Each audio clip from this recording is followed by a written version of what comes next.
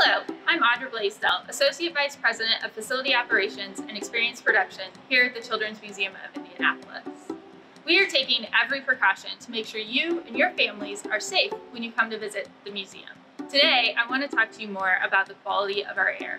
As we learn more about how COVID-19 is spread through the air, the work of our heating, ventilation, and air conditioning teams has become all the more important. The everyday person may not typically understand how our heating and air conditioning systems work here at the museum, so I'd like to show you more.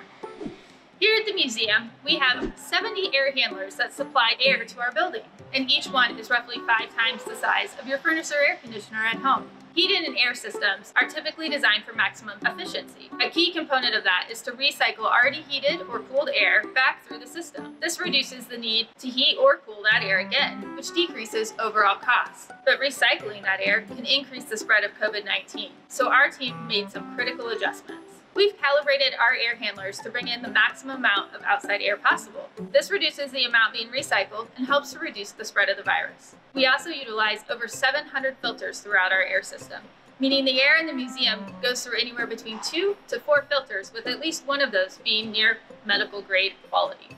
The quality of the air is just one of the ways we are working to keep you safe.